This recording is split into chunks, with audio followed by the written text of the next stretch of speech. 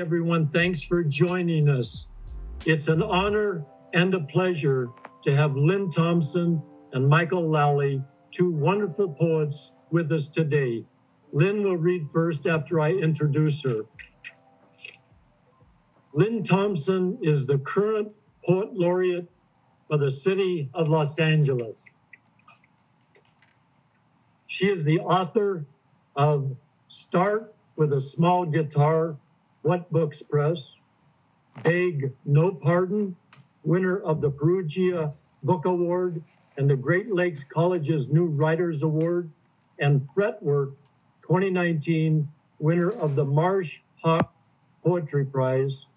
Thompson is a recipient of multiple awards, among them an individual art fellowship from the city of Los Angeles, a Tucson Literary Award, and a finalist nod from the Dericote Early Chapbook Prize, a Pushcart Prize nominee. Her most recent work appears or is forthcoming in Ninth Letter, Black Warrior, Riviero, and Best American Poetry 2020. As a resident here at MPTF, I just want to take 1 minute and for myself and also for the Motion Picture and Television Fund, we congratulate Lynne Thompson for being named the current Poet Laureate for the city of Los Angeles. Indeed, an honor. Lynne's poetry is poignant, empathetic, playful, has an excellent use of language. She writes splendidly about her family. What touches me deeply about Lynne is her affection for community, her compassion, and most of all, her sense of unity, which couldn't come at a better time in our country. A leader in LA poetry and a brilliant poet, Lynne Thompson. Well, Harry, I want to get this tape because what a fabulous introduction. Thank you so, so much. I'm thrilled to be here and to join Michael. I'm anxious to hear your poetry as well. So I'm going to jump right in. It did strike me as I was preparing for today that, oh my God, I'm talking to people in the entertainment industry. I wonder if I have any references like that in any of my poems. And sure enough, being a good Angelino, I do. So I'm going to read a few poems to kind of set up who I am and where I come from, and then I'm going to read some of those. So this first is how I learned where we come from. When she wants him for the late meal, she calls supper soon, Kingstown man, curried goat, sticky wicket, and he responds testy, not yet ready, Beckway woman, Anglican church, basket with no handles. We children, we laugh, head for the hills and the tall, sweet grasses. Listen for the lilt of frangipani tanty. She call, come in now, pigeon peas, mangoes, poor man's orchids. Then we run for true, and supper is all cassava root, callaloo, very little sugar cane, and we're in it all at once. Choir song above Mount Pleasant, Port Elizabeth. Harp of Paget Farm, till father, he say no, defends his slipped-on wishes for souffrere, Sans-Souci, Wallaliboo Bay, and so on into the evening, calypso and steel drums, a little Rasta and Bob Marley for us young'uns, until we are no longer black ironwood, wood that will not float. So as you can tell, my parents were immigrants from the Caribbean. Song for two immigrants. I thought I knew you. To me, you were the Grenadines, the Anglican church, and a cricket match every Sunday. And every Sunday you wore Fort Charlotte, the Vincy Mass, and Blue Tide pools. You were Arawaks sailing into Kingstown Harbor. You were English and French patois, rainforests, regatta, and a Congo snake, whelk, roti, lobster, and rum. Yet here you are in a yellowing photograph in the Mojave or Death Valley, CA, looking like deserters from an American war. Her every bit the boy, hair slicked, leather jackets cinched at her throat, her tiny foot on the running board of a black 37 Ford coupe, and you, looking nothing less than the black Clyde Barrow, flicking the butt of your Lucky Strike, checking out your boys at play in the dirt, wearing short pants and high tops, everyone looking for all the world, as if the Caribbean was a dream, a far yesterday away. And it was, and it's clear. I did not know you. Nothing like seeing your parents looking like they're criminals. Sore. No one ever said housemaid or domestic. Pride matters more. And here's the truth of it.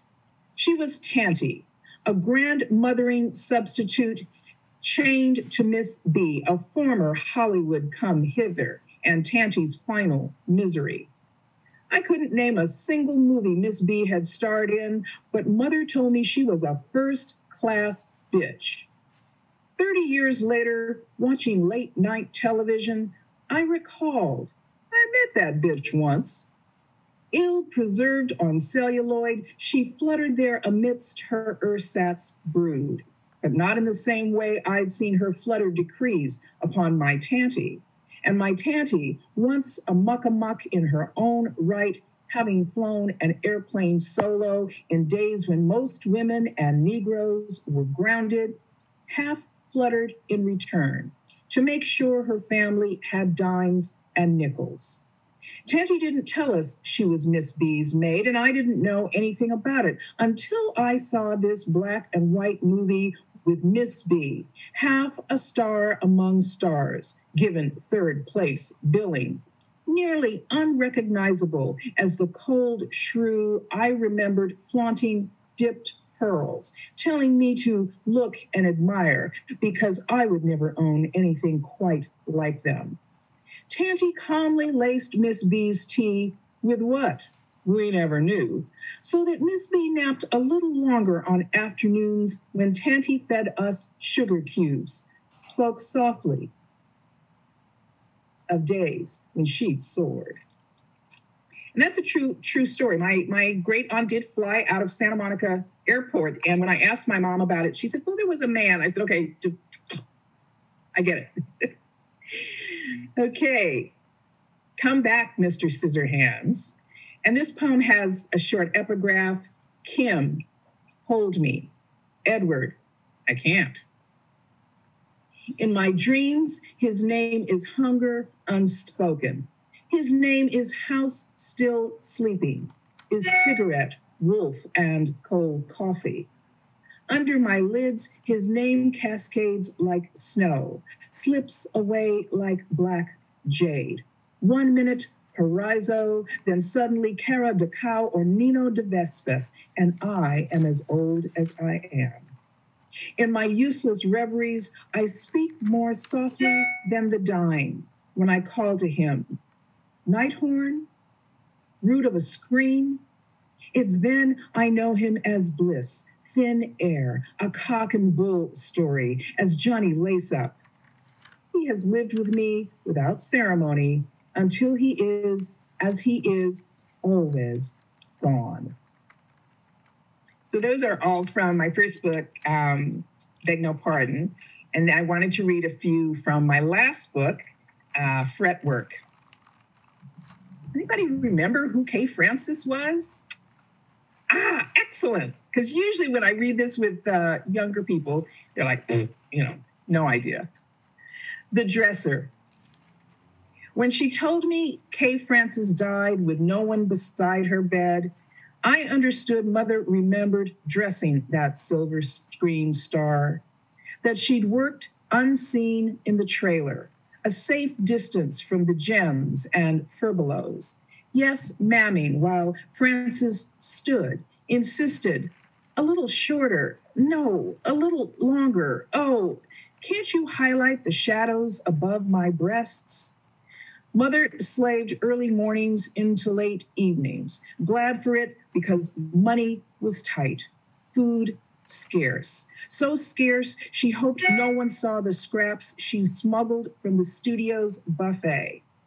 Hoping the bits wouldn't spoil before she boarded the trolley. Finally, fingers cramping, knees throbbing from kneeling on straight pins and 1,000 colored bugle beads. Of course, she remembered as she warned, in the end, we are all women alone.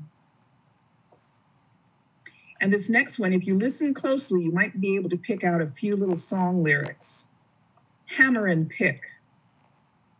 Long before I came along, a dream. Daddy told his boys he was glad for any kind of work, and FDR with his New Deal politics was his guy, always there. If it wasn't for the WPA, my brothers say, they would have had nothing to eat. Peace and glory. Daddy's talent to draw a bow across a fiddle wouldn't keep a roof over their heads, and he was happy to go down to the sewers instead of waiting, glad to slip below the earth before sunrise, to return to it in starlight, undeterred, built a railroad, swung the hammer and pick, the other men twice his size and strength, but Daddy did whatever he was told. Now he's done. He wasn't thinking of history, only hoped his boys would survive another potatoes and water supper.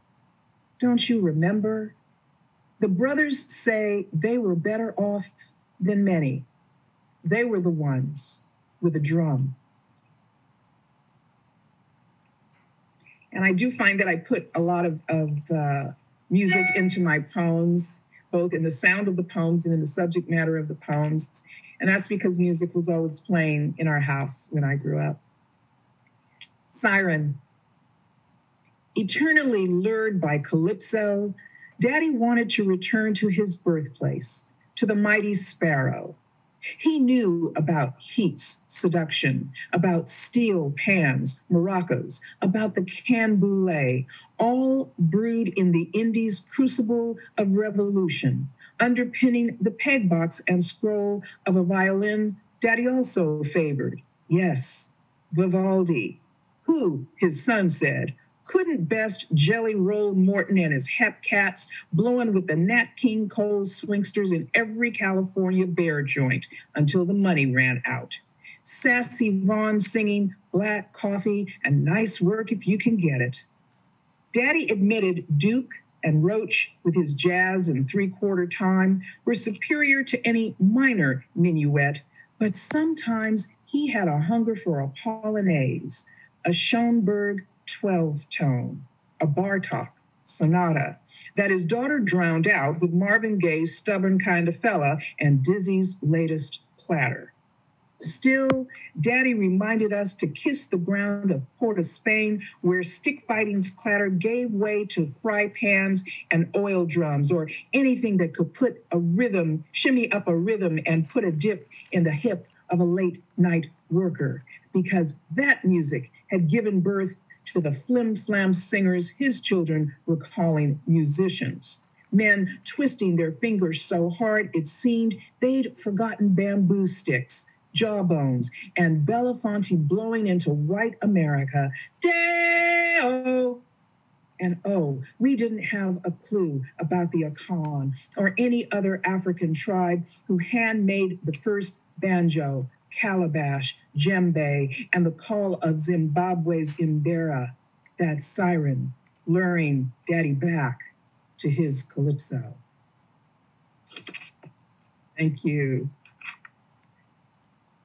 And this one, when people ask me what was a pivotal year in my life, I always say 1968. And I would dare a lot of people of my generation to argue about that. It was a pretty tumultuous year. And so I had fun trying to write this poem and couldn't put half of the things I wanted into it. In 1968, my parents were still Negroes. Even when Lyndon Baines signed the Civil Rights Act, my parents were still Negroes who would never mourn for Malcolm X the way they would mourn for for Dr. King. They were still Negroes because despite My Lai, their son was career military. Despite the Prague Spring, they still watched Wagon Train and could ID every has-been on What's My Line. In 1968, a minor pop star, Frankie Lyman, overdosed, heroin. But my parents were still Negroes in love with Nat King Cole and NBC.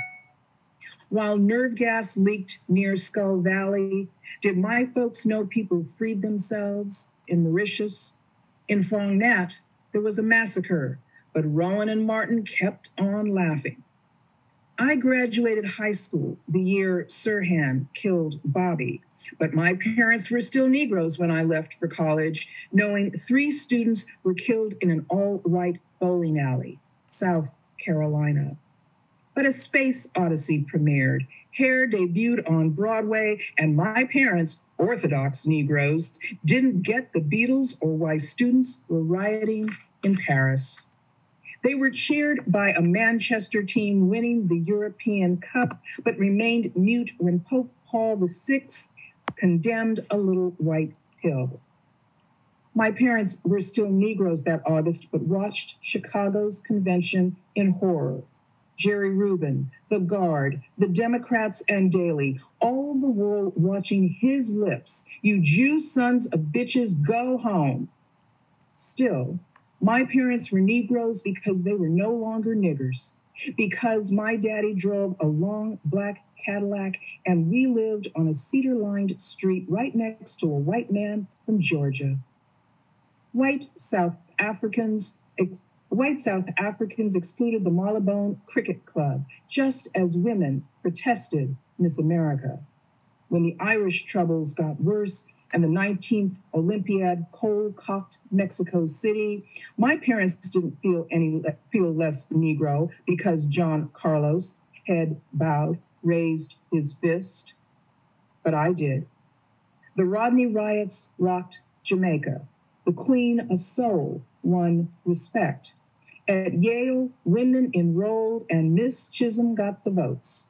In 1968, my parents were still Negroes.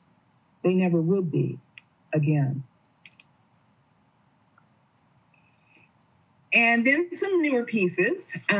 This one, anyone who's driven across the country from the east of the Midwest to California will perhaps recognize some of these references. 66, Mother Road, the old 2-lane. Travelers may call out the names of the towns and did you see that dotting the Mother Road, but never know the why of them, like as not. If their kids' car games led someone to shout out, Needles, there's probably no one to shout the town was named 1883 after pinnacles on the Arizona side of the Colorado River. Needles, hot as an egg sliding in butter in a skillet, triple digits by lunchtime. And maybe the next kid calls out Amboy, Baghdad, or Barstow, once known as Fish Pond, but changed to honor William Barstow Strong, President, Santa Fe Railroad, until the car southerlies to Cajon Pass, then through to San Bernardino. You can still hear Nat Cole crooning it, can't you? Next, due west to Claremont, Pomona, and to Santa Monica's No Blacks beaches. But in the old days, it didn't wind along that fast, because the endless Mojave stretch was the most grueling leg of gotta get somewhere.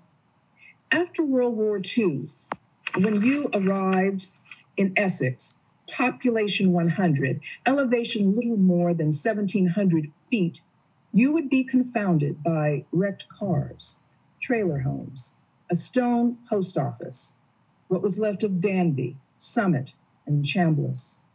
The land was bleak and almost deserted, but the dreamers knew there were sweet tangerines and figs and fresh water if you just kept going. Ask the Okies, the miners and prospectors determined to find silver in Death Valley. Before the interstate come in, drivers were forbidden to smoke because forest lands were tinder dry, but still they kept coming.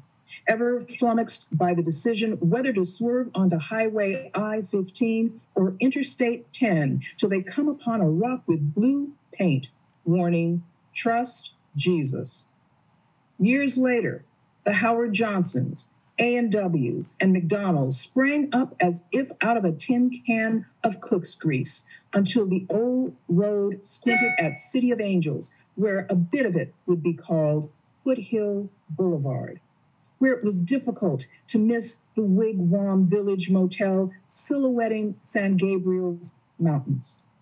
Later, every driver gunned it for kicks like Martin Milner and George Maharis, driving into Hollywood history in a flashy Corvette on a black and white TV screen. It seems so quaint now. We know. Damn, it never was. And going back to the musical theme, I am willing to bet that many of you love Joni Mitchell and her music as much as I do. And so this is a poem written in a form called a villanelle that uses some of her lyrics. Sometimes the Light, or Joni Mitchell's Ode. Blue, here is a shell for you, and sometimes there will be sorrow, but I have no regrets. Coyote. We're captive on this carousel of time. Oh, but sometimes the light. Blue, here is a shell for you and varnished weeds in window jars. Why did you pick me? And do you have any regrets, Coyote? Buy your dreams, $1 down. Heed the trumpet's call all night. Blue, here is a shell for you because the more I'm with you, pretty baby, I'm like a black crow, flying, dark and ragged, and no regrets. Until love sucks me back that way, dreams and false alarms. But Blue, I've got a shell for you.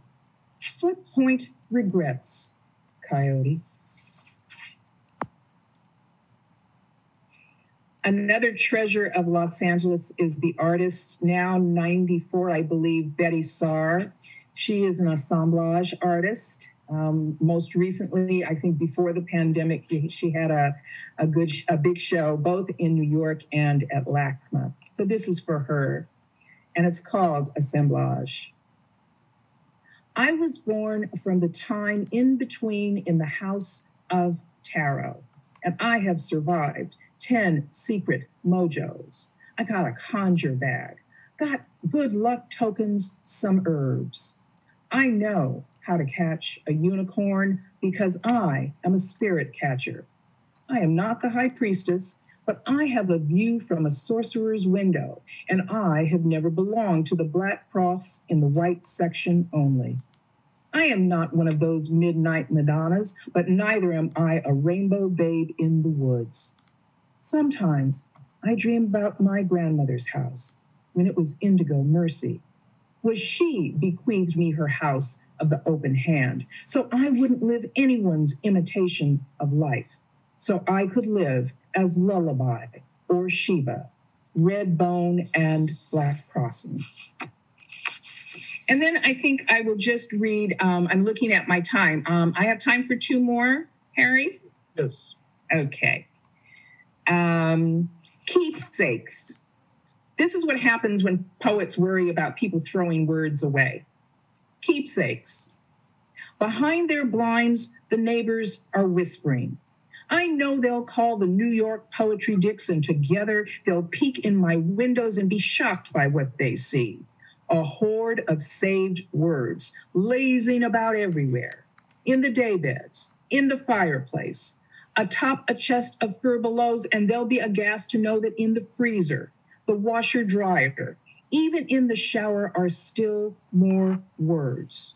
Foreign words, misspelled words, 12 body nouns that crunch like nuts, and a few verbs that stick in the teeth like fresh corn. Favorite words like jive, pestilence, and vestibule. all looking for a poem to nestle in, a place where they can have their say. Many have tried, but many have failed. For example, squash got squeezed out. Rabbit was ridiculed, and frigidity, of course, was simply too unfriendly. Still, I saved them all, stowed many into trunks, gently stuffed some into creels, hid several beneath the soft soles of slippers, believing they were destined for free verses or sestinas. I've broken every law that demands we discard any words we are not using. So now I'm on the lam, never more than 2 steps ahead of a laid-off linguist who would tremble to know that loose in my pocket are whistle and luck and forgive. And I'll close with this on my musical theme. Thank you for being such a wonderful audience and having me. More than a rhythm section, I want a band. I want a band that low towns downtown in smoky bars. I want a band that highbrows with hot cats in the uptown. There is a rose in Spanish Harlem of lamp-lit lofts. I want, but they say money's tight and what about a baby and you can't have it all. But I want rests and scales and a tenor voice to sing softly to me, and musicians who sit where woodwinds and brass sit, and when the best is yet to come, I want my man to tuba me, trombone me, and flare my bells, to oboe and oh, baby, love me, till I swing low. Who will buy this wonderful feeling? Thank you. Wow, that was just wonderful. Lynn, you astounded us with your superlative narratives and your music inside yourself and in the poem and in the external world. And you really uplifted us, and it's really been a very touching and also inspiring. And I know Michael, being a jazz musician, I know he probably felt the same way I did, but you really just, you cooked and you're incredible. So thank you for blessing us with your wonderful poetry. Pound said, as we all know, poetry should never stray from music or dance. And you've been with it all the way. And God bless you. And thank you very much, Lynn. It's been a real pleasure and honor. Thank you so much. Thank you so much. I'm very excited to hear Michael. Michael Lally was born in New Jersey and presently lives there. He has been a jazz musician, Hollywood actor, radical organizer, and has had over 30 books of poetry published. I love his Swing Theory, 2015, and Another Way to Play, Poems, 1960 to 2017. He is a recipient of the Penn Oakland Josephine Miles Award and grants from the NEA. Lally has an unending strength of narrative that contains compassion, clarity, humor, love, sagacity, and generosity. A magnificent poet, Michael Lally. Harry, thank you so much, man. So I'm having some difficulties today with my, after that brain operation over 10 years ago, but I still use it as an excuse with the technical stuff, so I'm going to do my best. Lynn, I just want to thank you tremendously for that beautiful reading. I'm honored to be included with you at this. So because of I'm going to probably hop around. I haven't figured out how to do the technical aspect of having it on the screen and putting it in order. So I'm probably going to push the wrong button and read the wrong poem. But the first one that came up was a poem I wrote in November of 1967 on John Coltrane's death. It's called Letter to John Coltrane, and it's one of the first poems in Another Way to Play. It was published in one of my first books, which was called Stupid Rabbits. Letter to John Coltrane. I believe in you. When you died, Pharoah Sanders said, John Coltrane was a man of God. I thought, yes, this is all true. Like the first time I saw you, there was nothing to say except John Coltrane is a big man. I mean, a big man. I remember thinking, he's too big, God. He stands out. You walked among us as though you already weren't there. JC is a serious man, people said. Your drinking days forgotten. He's clean, was the rumor. He's thoroughbred, was the word. He's trained, was the fact. You said giant steps, and they were taken. You said blue train, and it was on.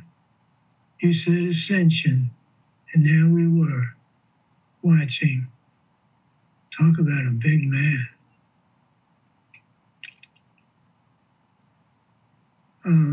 Let me see if I can figure out this. Okay.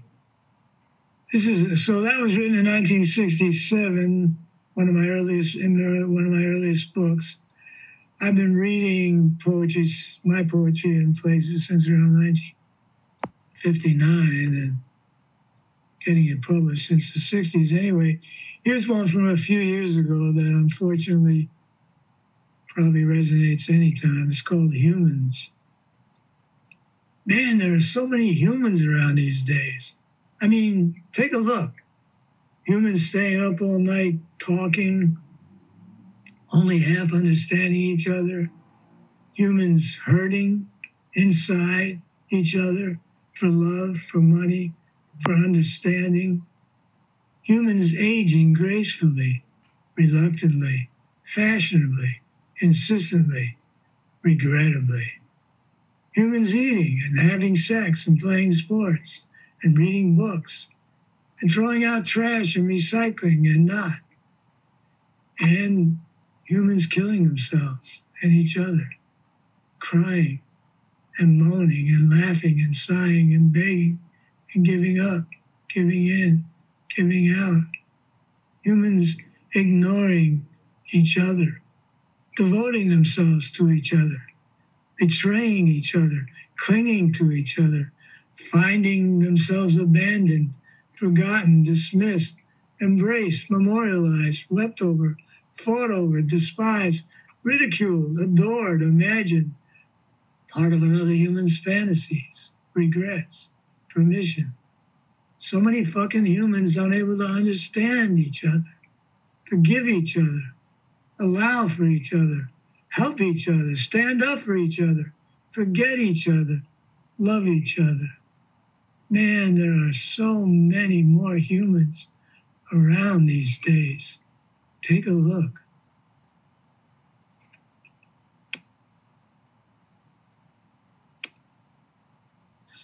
Okay, I'm sorry. Let me figure out where I am. Well, I think I landed on this. I just, when Lynne mentioned 1968, I opened a manuscript of unpublished poems and this part of it is set in the 60s, and these are the ones that I thought I would pick out to read just briefly. They're all sonnets, what I call sonnets, my sonnets, Lally's sonnets. So this one says, it's when I was going to the University of Iowa on a GI Bill after 4 years in the military. It was the 1968. Among friends from Africa, Asia, and South America in the international workshop, I'm closest to Cambodian poet Usam Moore. On first hearing me read my poetry, he says, too much shit. I think he means extraneous ideas or images, but he means the actual word, shit. He says, there's enough shit in the world. He grew up in rural Cambodia, riding on the backs of water buffaloes in rice paddies, listening to his father's stories about encountering ghosts on his way home drunk. Sam reminds me of my Irish peasant immigrant grandparents. By the way, my grandmother was a scullery maid and then a maid. Though he's experienced much more of the world than they ever did, including Iowa City. Next one. I love Usam's pure spirit, his dedication to his principles and people, and his love of poetry. he feels as I do that poetry saved his life. In a memoir he'll write, I formed a particular bond with Mike Lally. He could run circles around anyone when talking politics. I recall in a discussion about Ho Chi Minh, Michael made Uncle Ho seem like Mother Teresa. On the surface, we were exact opposites. But on the inside, we were brothers. Years later, back in Cambodia, when Pol Pot takes over, Sam will bury poems near his home, chop his hair, tear his clothes, and smear shit on them to be taken for a crazy man, not an intellectual. It'll work. He'll survive. Then one more, a few sonnets later, where I say, when Martin Luther King is shot, I feel the sudden shift in the atmosphere like trying to breathe underwater. It's been 3 years since Malcolm X's assassination, and my new radical friends in reading have opened my eyes to the realities of class in the USA. Malcolm verbally attacked white folks with impunity, but the minute he decided it was not about race, but about the poor and the wealthy, bam. King spent years fighting racism, and despite attempts on his life and tons of threats, seemed invulnerable. But as soon as he organized the Poor People's Campaign, talking about the haves and have-nots, bam. I wonder if the Marxists have it right.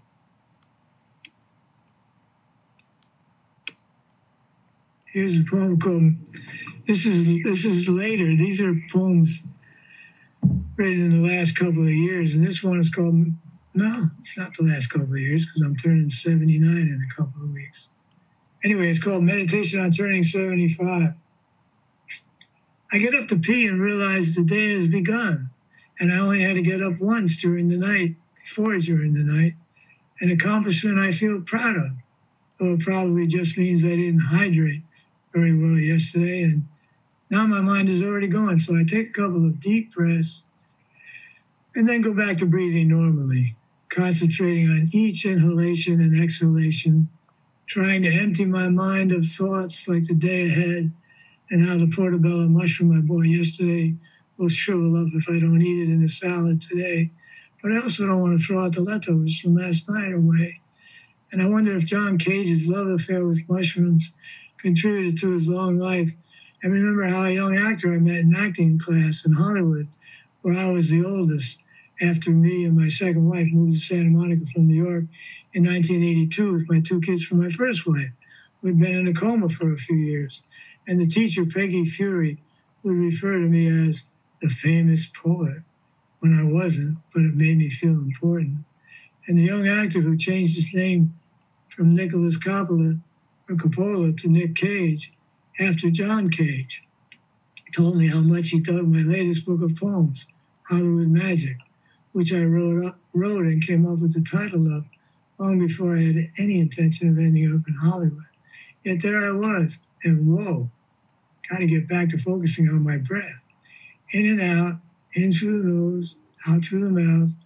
And how many lives have I lived and yet have yet to write about or have already forgotten? Oh, it's my birthday today and I'm 75. Officially older. Guess I might as well give up my weak attempt at meditation and get up and start another year.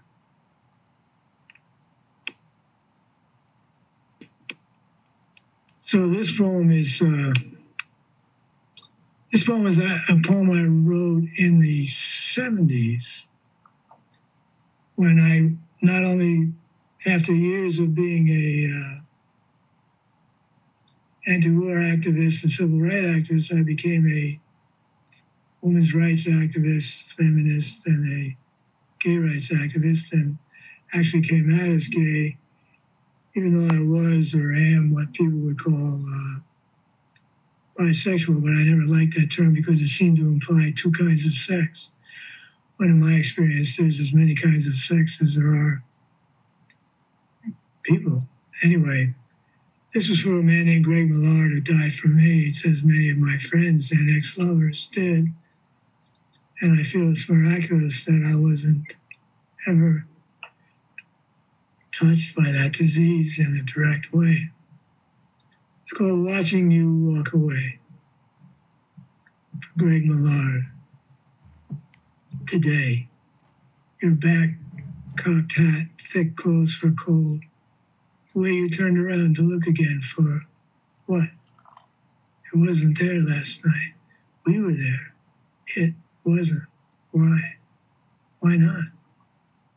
The world is all around us, even at night, in bed, in each other's arms, distilled and injected into the odor we leave on each other's backs and thighs, between the knots and shields of all we lay down in the dark to pick up in the morning. I like your brown eyes when you talk. You know who you are. I like your knowingness. Maybe that's not enough. Let's talk. Go to plays, see each other sometimes, just to see each other. If you lie down in each other's bodies again, let it be for the music we hold, not the music we might make.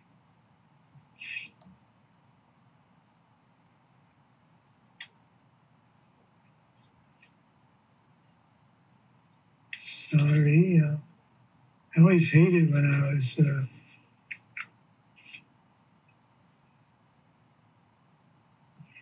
was at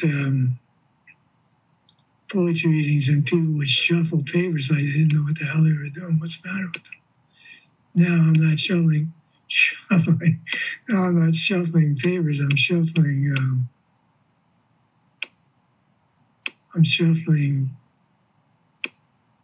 whatever you call this in front of me. Pages.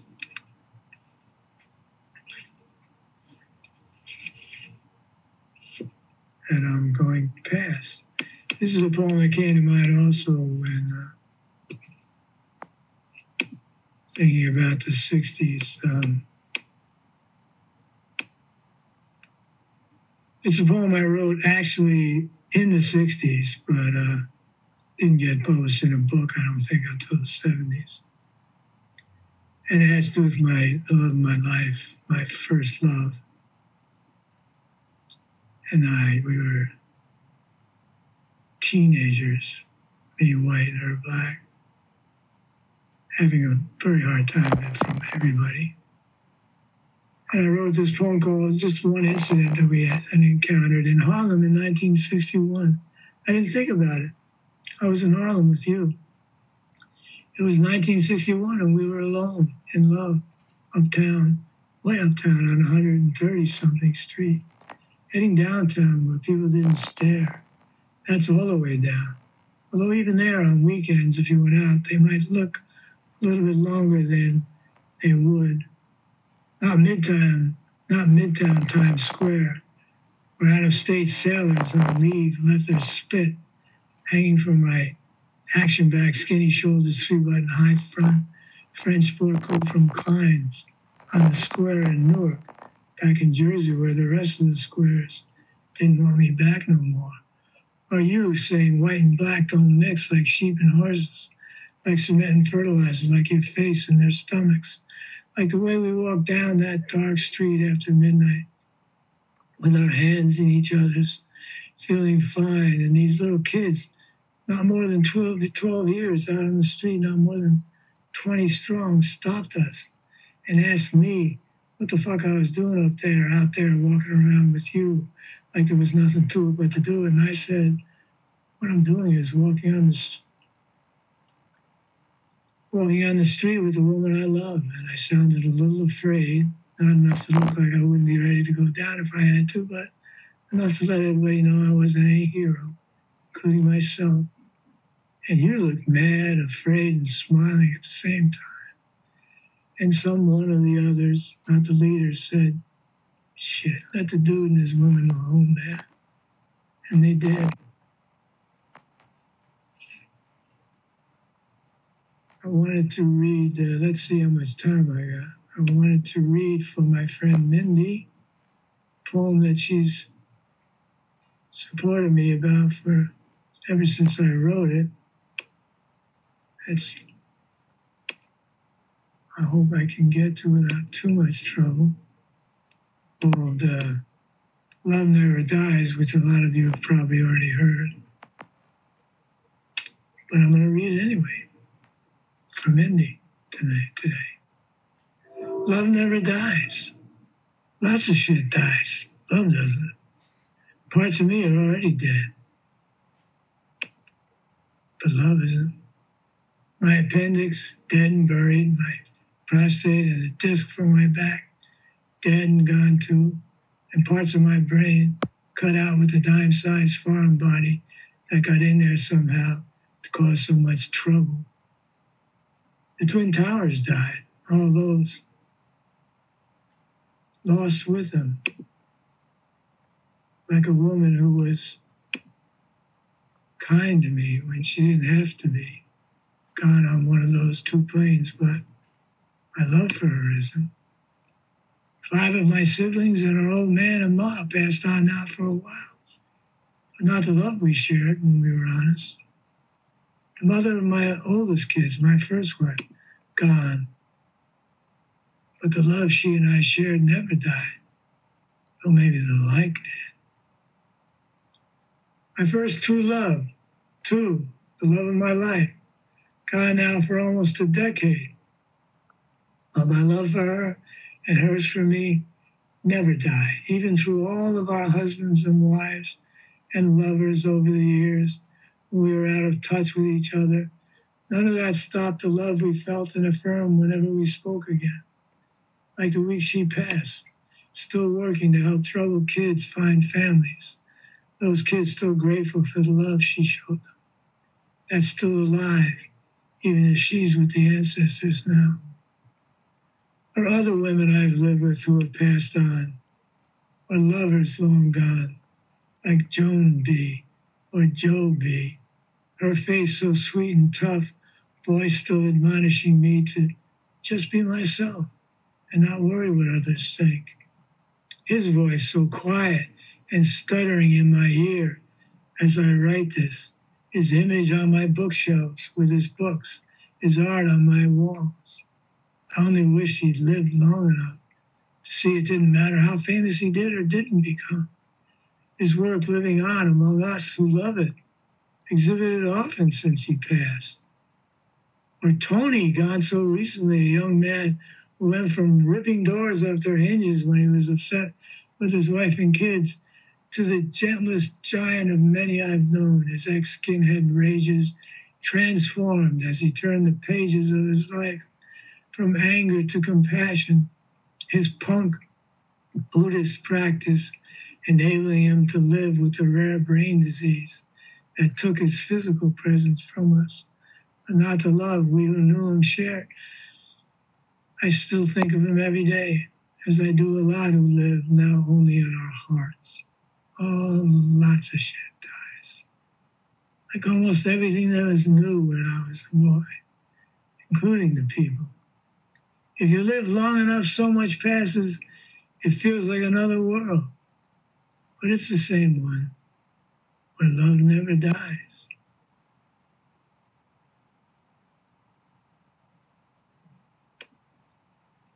And I think I got one more, which some of you may have heard me read. I did it at a Zoom reading this year, I think, or last year.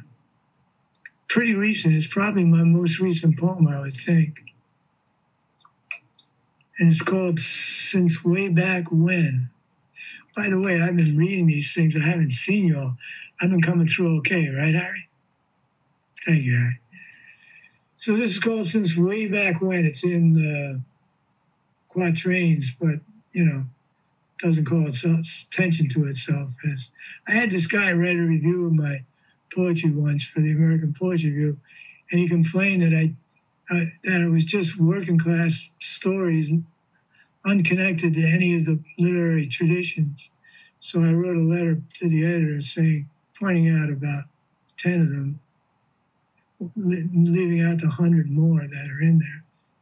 But it was my intention always to write in a way that the kid I was and the people I grew up around could understand it. A lot of my poetry they couldn't understand, but most of it I wanted them to be able to understand. And I still do. So this is called Since Way Back When. Way back in the last century, in 1992, when I was a mere 50, I slipped in between the clean sheets of my bed and sighed. Thank you, as I always do. So grateful to not be sleeping in the back seat of my 56 Pontiac on Mount Rainier in 1964. Or in the airport, actually I was at a wedding on Mount Rainier and everybody slept in tents and sleeping bags. And being the Jersey punk I was like, I ain't sleeping out with no bears and wolves and shit. So I slept in the back seat. Anyway, we're in the airport lounge overnight in Puerto Rico in 1974. We're in the cheap and run-down open all-night movie house on Skid Row in Spokane in 1964. We're in the dry fountain in Washington Square in 1959 when the buses would wake us teenage beats as they drove through the arch to turn around and go back uptown on a Fifth Avenue that wasn't one way yet. We're on an upper concrete floor of a half-built office tower in San Francisco when I was AWOL in the summer of '62. We're in a tough trans woman's bed in her loft in the Philly of 1973, or in a cot or bunk bed in the military in '62 or '3 or '4. We're wrapped in winter coats and clothes, huddled around a tiny electric heater with my 2 kids I was raising on my own because their mother was in a coma that lasted 6 years before she died. And the new landlord of the building in not yet Tribeca, the illegal for living in loft I was renting, had quadrupled the rent I refused to pay, so was trying to kick us out, and it cut off our heat to convince me to leave, and me and my kids ended up on 2 different friends' fold-out couches for over 6 months in the Manhattan of 1980, or me on another friend's floor for several weeks in Santa Monica of '83, while my kids stayed with my second wife until I could get a place for them and me. Or yet another friend's floor in Iowa City in the fall of '66, or in a patron's Brooklyn Heights apartment in the spring of '66, or on sidewalks and park benches and lawns, or subway seats back in the 1950s when the fare was a dime, or red-eye flights and trains, or passed out drunk or high in the beds of strangers in the DC and NYC of the 1970s, or on the floor of a farmhouse in upstate New York in 1960, owned by the first black farmers I'd ever met, or in a gray '49 Chevy owned by a cohort of black military buddies, one of whom was sleeping in it too, after we failed to find lodgings that would accept us in the segregated city of Atlanta in 1962, or in a jail cell, or lockdown barracks, or beaches. There's so much more to be grateful for not sleeping in or on that made me sigh that thank you, that time in 1992 when I was only 50 and the young, ambitious, wannabe Hollywood player who slipped in beside me said, "No wonder you never became the big success people predicted you'd be. It's because you're too easily satisfied, like with just having a bed of your own to sleep in. And playing, I hope I added." You're fabulous, Michael. Thank you for your humanity, your love, empathy, compassion, the sorrow, and thank you for taking us along with you, as you quoted in one of your poems, walking down the street with a woman I love in Harlem, and the optimism you have through all of your life, with all its complications and joy and sorrow, really has astonished us all. And this has really been one of the great readings, both of you, Lynne and Michael, the music, the heart, and the unity and the humanity above all, I think, just to see the humanity in each and every one of us. So I have we have 2 minutes left. I would just like to take 1 minute for each one of you, if you could, just be aware of the time. Let's start with Lynne, since she was the first one. Lynne, when did you write your first poem? My sister-in-law told me and found a poem I wrote when I was 10 for the wedding, when she married my brother. So I've been scribbling since then. Thank you. How old were you? I was 10. 10. Okay. Maybe I missed hearing that. Michael, how about you? When did you write your first poem? Yeah, I started writing as soon as I could write, and including poems. And I have one that I wrote to my mother when I was 5. That's in my archives at NYU. But, you know, my father was a 7th grade dropout, this Irish immigrant kids, right? He had to go to work to help his family. And I didn't find out till long after he was dead that he had this home repair business I worked in. He used to write rhymed quatrain poems every Christmas season or holiday season to his customers, sent them out to his customers. Nobody ever told me. I was so sad that I didn't know that because his advice to me is on poetry, as you guys know from some of my poetry, was you can write all the poetry you want to when you're a millionaire. Well, and you got your father, maybe he didn't tell you, but it's in your bones. He told you through the bones. So it's 2 o'clock, and this has been a real pleasure and honor. So thank you very much, Michael, Lally, and Lynne Thompson. And back to the woman who makes this show happen every day, every week. She does 4 live shows of Zooms every week for over a year. Thank you, Jennifer Clymer. This is our 200th episode. So, fantastic. Yes. Thank you so much. Thank you all for being here. We are launching the 100th anniversary of MPTF, so look for us all over social media. If you're not following us right now, please do. It's at MPTF on most social media. It's Motion Picture and Television Fund on Facebook. And if you follow us on YouTube, we've got 2 different pages. You can find others of Harry's Poetry Hour on the MPTF Studios YouTube page. Excellent. Excellent. Thank you. Please come back. Please come back. Would love to. Thank you. Bye-bye. Thank you.